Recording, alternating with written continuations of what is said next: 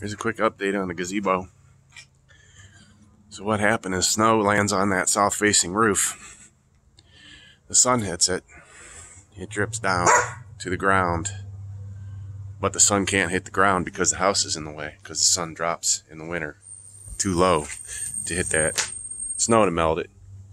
So basically the water comes down, turns into ice. I get an ice rink here, and I get an ice rink over there because that roof is not into the grass. But the gutter, there's not enough fascia to attach the gutter to. That is not the fascia.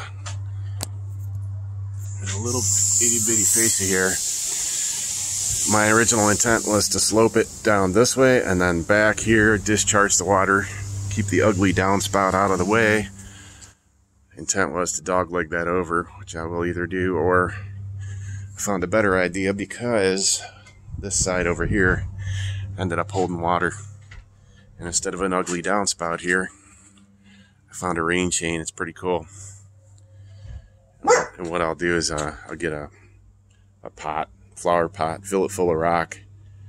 I'll bury that last piece in the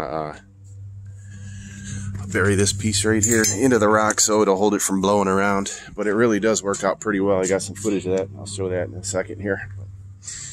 Starting to winterize, I got to get these colored paper deals down. I'm surprised they lasted as many years as they did. In case you're interested in my prior video with the automatic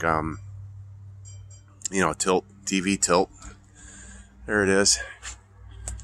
You see how the bands there come down. There's the remote sensor for it, so you hit the remote into that and the TV swings down. So I got the TV inside now. So winter's on its way. I started framing my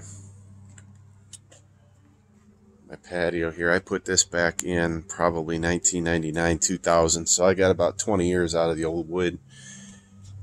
It goes all the way around. It goes out the fence to the front. But you can see here some of the old wood here.